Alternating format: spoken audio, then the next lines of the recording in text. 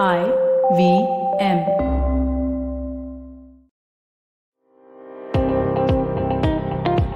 Welcome to All Things Policy, a daily podcast supported by Pragati, a flagship media initiative of the Takshashila Institution. We're a bunch of policy nerds based in Bengaluru, and we like to bring a fresh perspective to Indian affairs and an Indian perspective to global affairs. So grab a cup of coffee, sit back, and join us for today's chat. Hi, I'm Sarthak, and I welcome you to one more episode of All Things Policy. In this episode, we are going to discuss about the Union Budget 2022-23, basically the annual financial statement that the Finance Minister presented in the Parliament on February 1st. The statement has an account of the revenue, the expenditure of the government for the previous year. It also has the estimates, the projections of the same for the upcoming fiscal. The numbers in the statement give an idea about a host of things. In this episode, we will try to shed some light on these numbers. For this episode, I'm joined by my colleagues, Pranay, Apurva, and Suman. Hi, Pranay. Hi, Apurva. Hi, Suman. Hi. Hey Sarthak, thanks for having us. Hi Sarthak, another budget discussion. Are you going to discuss? Yeah. So I'm not what I'm going to discuss, what we are going to discuss. So let's get started on this. So Suman, you have been analyzing the union budget from the aspect of social spending, from the aspect of health and nutrition, right? So what are some of the things that you found interesting? Yeah, just to begin for our listeners to give a heads up on social sector spending. Most of us, when we are discussing the budget, we get into this discussion about tax rates and what is our income tax going to be, etc. If we paid as much attention to how our money is being spent rather than how much money of ours is going, we probably have better accountability systems. So yeah, this is an attempt to see how our money is being spent, right? So the first thing about social sector spending is it is important because that is the way the government makes a difference in everybody's lives, in the sense that we are investing in public goods, in goods that have positive externalities or any of such sort of things. So with that kind of a prelude to the whole thing, yeah, talking about social sector spending itself, we mostly focus on health and education. Okay. There are only 10 other countries, probably 10 other countries in the world that spend less than us in the areas of health, right? And the 2017 National Health Mission had said that by 2025, we will have a spend of about 2.5% of the GDP on health. So this is a good time to actually evaluate where we are on that. When you look at the numbers as such, it's not looking too pretty. Yeah, compared to last year, we are actually spending just about 0.2% higher. Because when you compare the budgeted estimates from last year to this year, it might look like it's a big jump from 73,000 crores to about 86,000. But actually, when you look at the spends of last year, we spent 82,000 crores and now it's about 86,000 crores. So it's just about 0.2% higher. Coming at the back of a pandemic, I think this is worrisome for all of us. Having said that, two big announcements in the budget were were noteworthy. The first one is the digital health platform, or the digital health card, or bringing everybody onto the digital platform, etc. And the second one was the push towards bringing systems to deal with challenges of mental health through the National Mental Health Program. These two seem interesting. I couldn't find too many details on how it is going to be implemented, but I guess we will know in the next few days. So. Yeah, so Suman, before you jump to the next bits, just I wanted to point out one thing, that whatever increase you mentioned, right? This is just a very nominal increase. And in fact, if you take inflation into consideration, maybe the allocation as compared to last year, right? As compared to the revised estimates for last year might have even been less this year. Yeah. So, yeah, the next part I was looking at is the nutrition programs. Those things, that nutrition program is important because it is a foundation for a lot of public health systems here, right? So, and also if you look at data, 68% of all deaths below age 5 are attributed to malnutrition. And The NHFS 5 report has just come out, and that also does not present a very pretty picture. We are not doing too great in terms of nutrition, stunting, growth, and any of those parameters. So it became all the more important to see how much is being spent or how much is being budgeted at least for these kind of schemes. Okay, so again, it doesn't look very promising. It's just about 1%. So the entire nutrition scheme architecture has been revised in the last few years. Earlier, we had the ICDS and the Poshan Abhiyan. Both of them have been consolidated, and now it's called the Saksham Anganwadi and the Poshan 2. Poshan stands for Prime Minister's overarching scheme for health and nutrition. If you like a good acronym sorts. Yeah. So yeah, you see a very small increase in budgets. Again, now if you take into consideration the inflation factor, I don't think this is going to make a big dent in terms of how much we will spend on nutrition for this year. And the midday meal scheme is actually seeing a drop in budget allocation. Considering that kids will be back in school, and that is an important factor for kids to be back in school, I don't know how this can be justified as such. So, Suman, here again, wanted to add one thing. If you look at the food subsidy, right, the food subsidy has decreased this year. It's decreased by almost 28% as compared to the revised estimates of previous year. And also it has reduced as compared to the budgetary estimates. So if you compare it with the revised estimates of last year, it is like 28% reduction. So again, that might be a cause of concern as well. Yeah. So some other because health is a very broad topic. We can also look at allied fields such as sanitation or education to water supply and all of those things.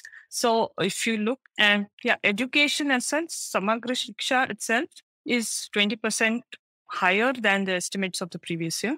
But compared to 2019-20, it seems only like a 3% increase. So the question really is, how will we manage all of this in this? The other two allied things are Jal Jeevan Mission and the Swachh Bharat Abhiyan. We see a significant increase in the Jal Jeevan Mission outlay from 50,000 crores to about 60,000 crores.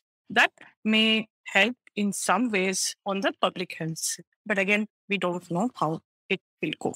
Yeah, so when you're talking about Jal Jeevan Mission, right, I want to stress one thing here. So again, there has been an increase from 50,000 to 60,000 crores in the last 1 year. But if you compare it to the actual expenditure for last year, right, this is like 6 times. So last year, the actual expenditure was somewhere around 11,000 crores. And this year, the budgetary allocation is 60,000 crores. So I see that there is some form of a thrust to provide drinking water facilities. Yeah. So that, if you look at all of that, maybe that will play a role. But overall, the picture is not looking good. Yeah. Thanks, Suman. So, Apur, you wanted to say something. Yes. So, just to add a couple of points to what Suman has said. So, Sarthak, in our nutrition sort of schemes, there is something called Supplementary Nutrition Program, SMP. So, this includes a delivery of hot meals, take-home rations to children, nutrition for adults and girls, so on and so forth, right? And this is one of the most critical element of the ICDS scheme, right? Now, let me talk about some numbers. So in 2021 and 22, at full coverage, an estimated rupees 42,000 crore was required to fund SNP, Supplementary Nutrition Program. And the total approved budgets was rupees 17,392 crore this time, which was just 41% of required cost. And the proportion that the approved budget was less than half what was required in 19 states and union territories. Now, why is this important? This is important because of another statistic which gets ignored in all our discussion on nutrition, right? So in NFHS, there is a data point that talks about the dietary intake by children from 6 to 23 months old, right? And if you look at that data, that's on page number 5 of the NFHS fact sheet, it says that states like Uttar Pradesh, Bihar, Jharkhand, and Chhattisgarh, in fact, all the EAG states, the percentage of dietary intake of the children is in single digit, which is really alarming because these are the same states in which the prevalence of malnutrition, stunting, and underweight are also high, right? So you can start connecting the dots that the budgetary allocation is low, and of course, it gets reflected into the programs and the schemes. the dietary intake gets affected, and so the prevalence of malnutrition. So in that sense, I think this is also a fact or a data point that we should consider, or that's something we should be concerned of. Yeah. Thanks, Apur, for this. Pranay, you wanted to add something?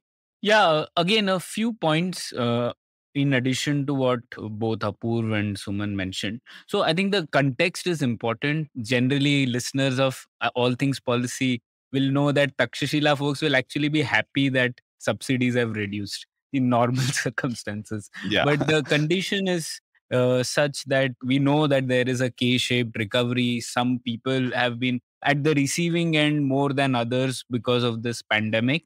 And we don't know the exact poverty numbers, but I guess we'll know once there is a baseline number which we know from NFHS 5, but the actual comparison can only be made from the multi-poverty index, which will take 1 or 2 years. So we don't know how much poverty has increased, but we can estimate that there would definitely have been increase in poverty. After all, after 40 years, this was the first time when we had negative growth rate, right? So given that context, it is important that some of these support mechanisms, whether it is employment or food or midday meal schemes, those supports are maintained and probably even increased for, let's say, 1 or 2 years until the economy is back on track. So that's the context. And that's why we are talking about subsidies going down might not be the best thing on food, at least. The next thing also I wanted to highlight that only looking at the union government on health and education will give us an incomplete picture, because these are finally implemented by the state governments.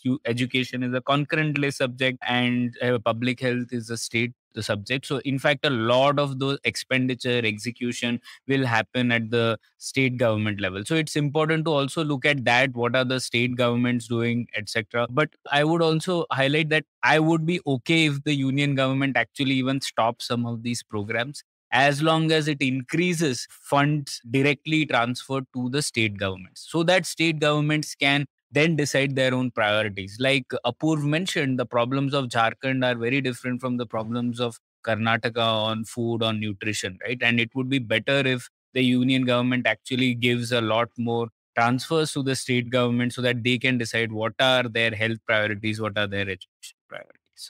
But I don't think that has happened. So given that there's no significant increase happening to the state governments in terms of the finance commission grants, etc., that's why we are forced to look at just the schemes that the union government runs, which we discussed earlier. Yeah. So again, since we are talking about transfer to the states, I just wanted to point out that if you look at the revenue expenditure, right, the transfer to the states, it has actually gone down. It has gone down as compared to the budgetary estimates for last year. It has gone down as compared to the revised estimates. But yes, there is some silver lining here. The capital expenditure that has been raised. In fact, for the last year, there was a special assistance of 10,000 for capital expenditure, 10,000 crores for capital expenditure to the states. It has been increased to 1 lakh. 1 lakh. So basically, the union government is promising that, or it is the intention of the union government here is that over the next 1 year, the states can take 1 lakh crore loans from the union government for capital expenditure. So maybe this is something which is positive, but for revenue expenditure, there has been a decline. Right. Yeah. So yeah, Apurv, you wanted to add something related to law and justice. Yes, Sarthak, I'm glad that you mentioned that, because this is quite an under-researched kind of a theme in budget. And for the past few months, I've been interested in this theme and this topic. So I thought that I should sort of highlight some of those points. So I'm talking about law and justice budget, and the analysis that I draw is from a brilliant platform and portal called Budgets for Justice. Now, Budgets for Justice is a collaborative effort of Justice Hub and Civis, and it curates budget data for law and justice sector. If you look at the platform, at the portal, you'll see that they have explored budget data for institutions like courts, lower courts, prisons, police, judicial infrastructure, and police modernization, right? Now, I'll come to why this is important at a later stage, but let me first begin by talking about some of these sort of line items, right? So the union budget data for administration of justice, right? And this particular category includes expenditures on Supreme Courts, on high courts, special courts, judicial commissions, civil and session court, special tribunals, right? Family courts, and computerization of district and subordinate courts, right? So in 2016-17, and this analysis is from 2016-17 to 2022 and 23. So it has actually gone down from 2016 and 17. The budget estimate was around 700 crores. In 2022-23, it's somewhere around 690 crores. It actually peaked sometime in 2018 and 19. So there's a bell curve in that sort of allocation. Similarly, infra facilities for judiciary, extremely important when it comes to sort of assessing the capacity of a judicial system to deliver justice. In 2016 and 17, the budget for infrastructure facilities was just 600 crores, right? It has actually gone up. And in 2022 and 23, it's around 860 crores. So infrastructure wise, we are doing quite well. Now, let's talk about the... Apur, before Yes. you go, again, my question on this is, Hmm. isn't law and order and justice, some of these are law and order, especially the state subject, right? So Yes. are these numbers of the union government or Of the combined union numbers? government, Pranay. It's union government, Pranay. So how union governments are funding some of the programs and some of the schemes. So these are all union government budgets, and it doesn't include the state budgets. Again, the union budget for Department of Police, extremely important. It has gone up, and this includes budgetary allocation to CRPF, SSP, NCRB, BSF, and modernization of police. So this has gone up, right? So you see that infrastructure for judiciary and for Department of Police, it has gone up. But if you start sort of drilling down the data, you will see that some of the aspects within these data categories have not been doing really great. So for example, modernization of police. Modernization of police, we have sort of started from 1600 crores. Right now, we are around 2700 crores. That's not a big sort of jump when it comes to the law and order problem that some of the regions in our country which we are facing. Now, why is all this important? All this is important because all this tells about the capacity of our institutions to deliver criminal justice. Now, when they are underfunded or their capacity to deliver justice is also getting affected, right? And this is what gets reflected in the India Justice Report that I was talking about last week, that their capacity to deliver justice system has been abysmally low. And that's what is being reflected in our high courts, in our lower courts, in our tribunals and our police system and in prisons. So I think that's something that we should also start looking apart from welfare schemes and other, big ticket schemes and policies. So, Apurva, when you are talking about this law enforcement mechanisms and their capacity, right? What I would rather think of is maybe in different parts of India, there will be different capacities. So, some states might be doing well, some states might not be doing well. So, here I think the union government's role should be to ensure that some minimum level of service everywhere. So, those region states which are possibly lagging behind, maybe greater support to them, but not necessarily overall increase in allocation. Maybe bring them up to the same levels. Some form of parity in that terms may be more helpful, I guess. Right. And we can talk about it in a more detailed manner sometime later, Sarthak. But yeah, you are right. So there are huge disparities when it compares to capacity to deliver criminal justice system. So southern states are doing far better than some of the northern states. So we have to draw that correlation that you've spoken about. So, but yeah, of course, there are a lot of disparities between them. Yeah. So the next thing that we are going to discuss is the union budget's implication on defense. Right. So what are some of the findings related to defense in the union budget? But before going into that, we'll have a small break.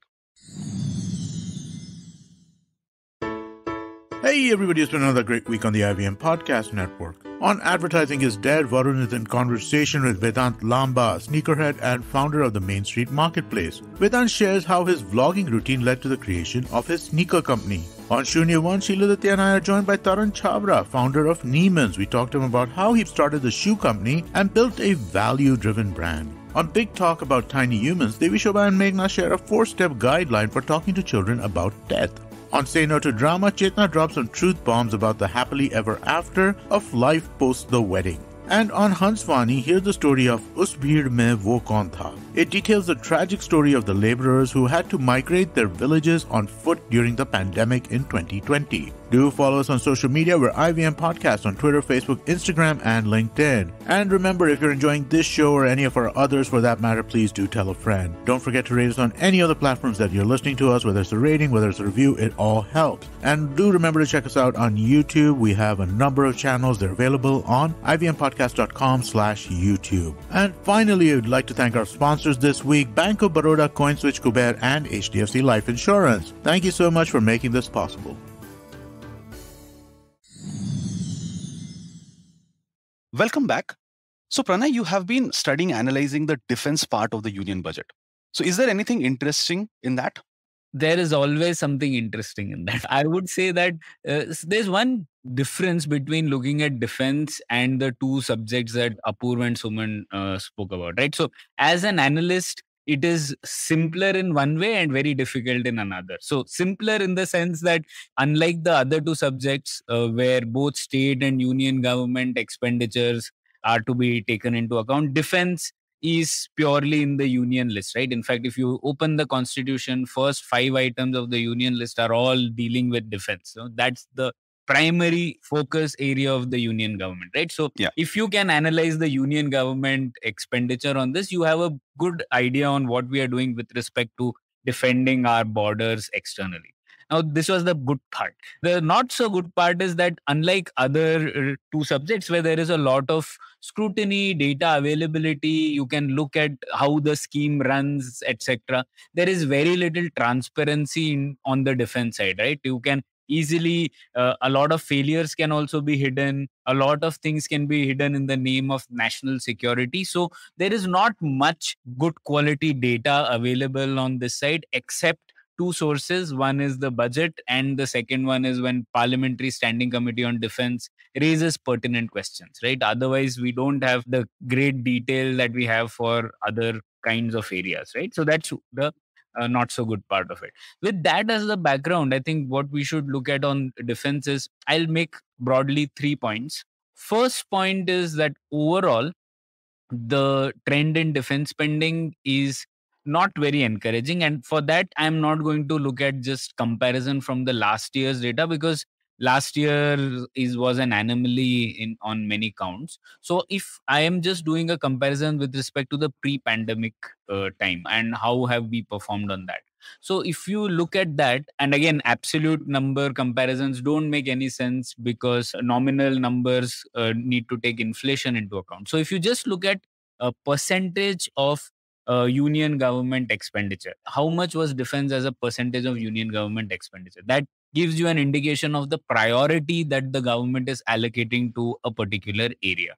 So there itself, we see that from in 29-20, defense constituted around 16.8 percentage of union government expenditure, and that is down to 13.3% this year, right? So despite, and you have to remember, in between there is the whole China and Ladakh standoff which has happened, right? So despite that, what we see is that the union government's priority on defense spending has reduced. So that is something worrying, and we don't know why that is the case, right? If there was any reason why it should be increased, it should have been now. So that's the big thing. I won't go into the details of how much should defense be a percentage of GDP, because no one really knows that. It's a number that came up after 1991 Kargil standoff, but we don't have a good idea of what actually that expenditure should be. The defense ministry actually needs a lot of economists to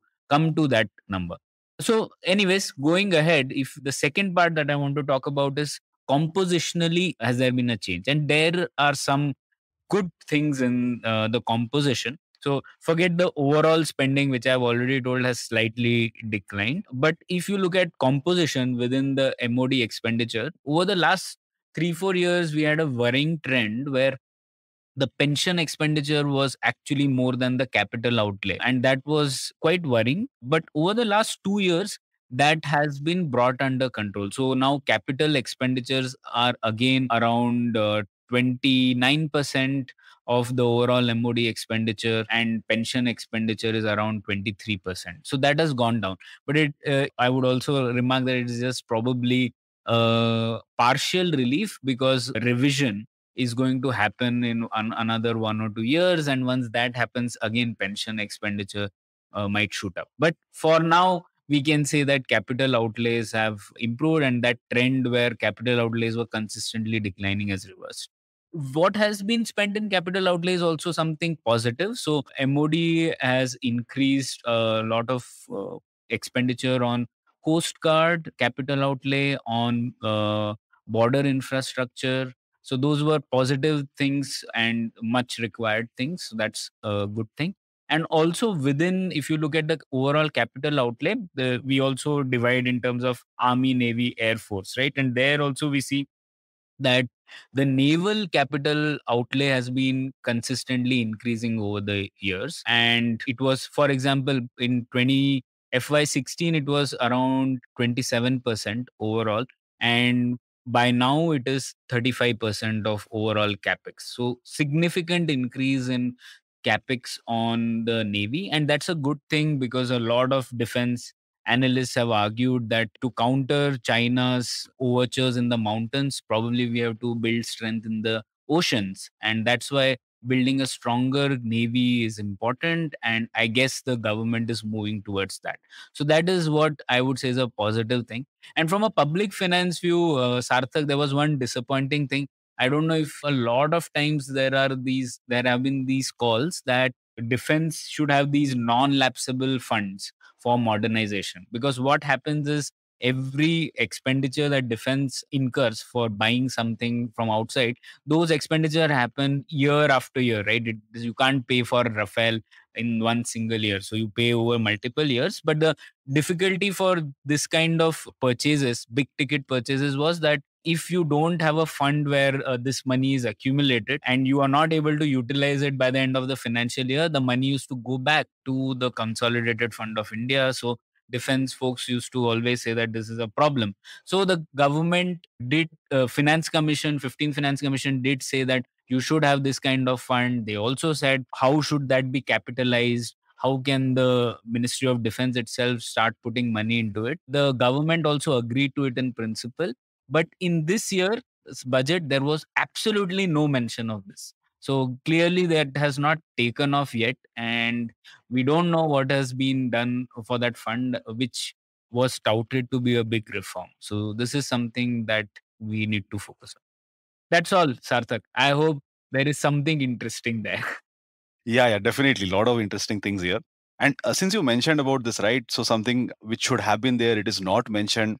So this raises some questions, right? Do we have any accountability mechanism, or what kind of accountability mechanisms we have? The finance minister makes a statement, the speech is there, then the budget is laid out, but we don't have very good mechanisms to hold institutions accountable, right? And the example that you gave is from the defense, but again, similar kind of things are also observed in other sectors as well, right? For example, last year during the budget, there was an announcement made that some 50,000 crores rupees will be allocated for research. A national research foundation will be set up, and 50,000 crores over the next 5 years will be allocated for research. And last year also in the union budget, this particular term, right, it was not there. This particular allocation was not there, and this year also it was not there. So I don't know how good accountability mechanisms we have. Wow.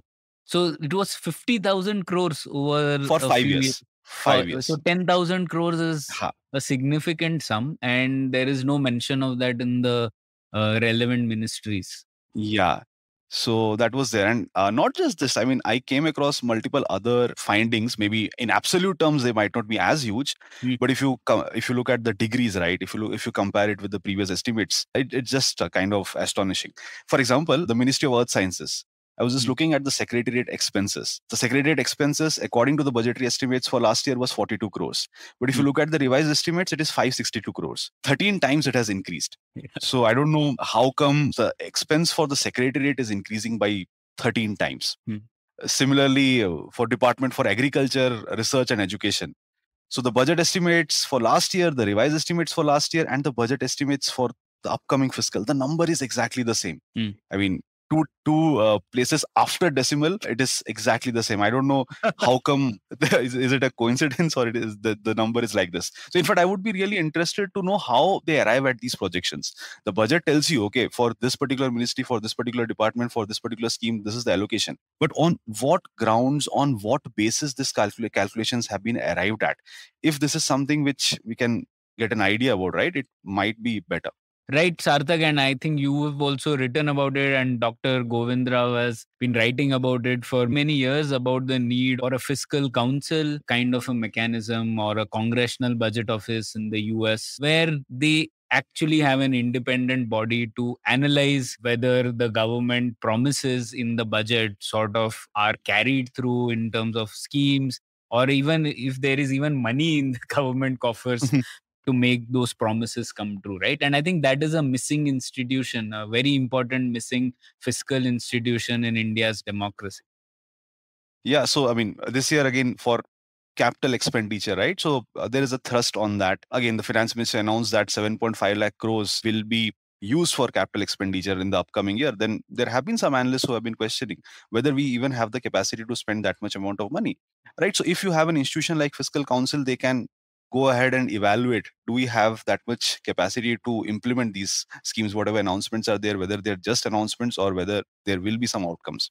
That's yeah. But I guess look, I have been analyzing budgets over the last 6-7 years. But what I see is that now a lot of us are able to look at budgets and analyze and point to some of these things. So I guess that is the positive way forward. More pressure will be built on our governance mechanisms, and hopefully we'll see better institutions coming up, right? Imagine what this would have been 15 years back, when very few people outside the government even cared about the budget or could understand it, or the government just didn't even have this information online, right? I mean, you would have to write a letter to the finance ministry to probably get those copies of the budget.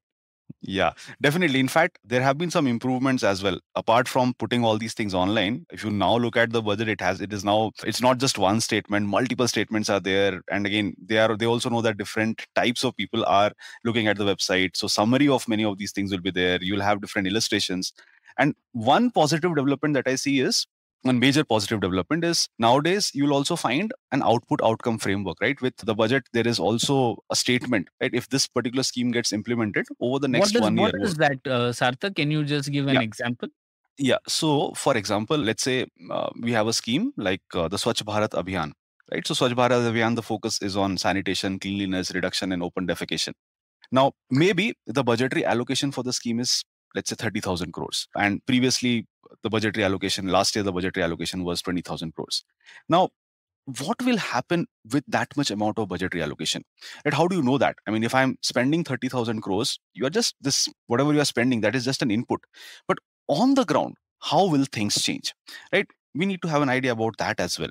So nowadays, I mean, at least for the last few years, what is happening is that along with the budget, you also have an outcome document. It highlights for some of the major schemes, for some of the departments, for some of the ministries, what is the expected output if this much amount of money is spent. And output is something which is more quantitative in nature. It is kind of physical out. It is something which is easily measurable. So for example, if you're spending 30,000 crores, how many toilet facilities will be set up? How many communities sanitary complexes will be set up? So this is the target for the upcoming year. And what is the outcome? Outcome is mostly something which is qualitative in nature. This is the long-term objective that has to be met. So the outcome can be all the villages in India should be open defecation free, or 60% of the villages should be open defecation free. That can be an outcome. So all these details are also highlighted along with the budget. So in fact, I haven't got the time to analyze all these output outcomes for this particular year. I would just ask our audience to go through some of these things and check whether all these output outcomes are actually realistic. And one of the lacuna that we have right now is the government says, okay, this is the output, this is the outcome for this particular ministry department scheme. But we don't have any independent mechanism which can go and audit whether whatever was claimed last year in the output outcome framework, whether that has been achieved or not. Right. So thank you all. Thanks for this nerdy conversation on budgets. Apurva, you had something to mention? Yes. Pranay. So I think last year when the budget came, I started a very nerdy, I would say, project. This is a sort of individual project in which I started analyzing the speeches of all the finance ministers from 1947 onwards, right? And I just want to conclude by what our first finance minister, Shanmugam Chetty, said in his 1947 and 48 budget, because now this is 1947 and he's talking about the leadership and stewardship of the leaders. So just one paragraph, which I thought was really very interesting. So he's talking about the leadership and nation building. And he said that this can be achieved only by the rigorous establishment of the rule of law, which is the only durable foundation on which the fabric of any democratic state can be raised. Respect for law is essentially a matter of political training and tradition, and transition from a dependent to an independent status always makes it difficult in the initial stages to secure that unflinching obedience to the rule of law. if the fabric of the state is not built on durable foundations, it will be futile to try and fill it with material and moral contents of a good life. I think it's still quite relevant in 2022. So I thought that Wow. I should Yeah. close. What a nice way to end this. I think it's we should all introspect on what has been said, and the fact Absolutely. that the rule of law is, and what you mentioned about law and order, justice are still a big lacune in our governance, and we have been filling it with a lot of other moral packaging or other packaging, but ultimately, unless we get the basic structure of why the state exists rights, then all the other things would follow from there. So on that note and those wise words, we will end this episode. Thank you. Thank you. Thanks, Sarthak. If you liked our show, don't forget to check out other interesting podcasts on the IVM network. You can tune into them on the IVM Podcast app, ivmpodcast.com, or wherever you listen to your podcasts. You can also follow IVM on social media. The handle is @IVM Podcasts on Twitter, Facebook, and Instagram. And hey, if you'd like to dive into Takshashila's research on technology, strategy, and economic affairs, check us out at our Twitter handle @TakshashilaINST or our website takshashila.org.in.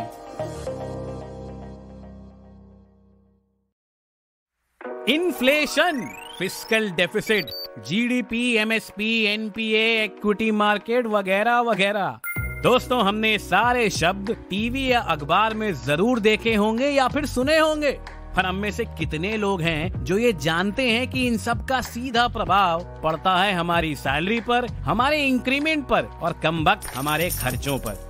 दोस्तों, मेरा नाम है अभिनव त्रिवेदी और मैं बात कर रहा हूँ इक्का दुक्का इकोनॉमी पॉडकास्ट से, जहाँ पे इस तरह के इकोनॉमिक और फाइनेंशियल टर्म्स को मैं जोड़ूंगा सीधा आपकी जेब से। हर मंगलवार एक नया एपिसोड सुने IVM पॉडकास्ट की वेबसाइट, ऐप या फिर किसी भी अन्य पॉडकास्ट प्लेटफॉर्म पर।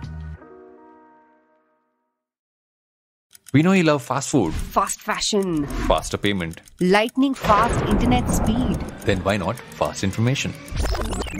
On Think Fast, where we discuss the latest developments in the world of technology, business, marketing, pop culture. With a side of sarcasm and my dad jokes, not just mine. Not mine, Varun. My jokes are funny. So join me, guys, the funnier one, Suchita Salvan, co-founder of LBB. And me, Varun Dugirala, the co-founder of The Glitch, as we think fast only on the IVM network. Fresh episodes out every Monday. On the IVM app, website, or wherever you get your podcast from.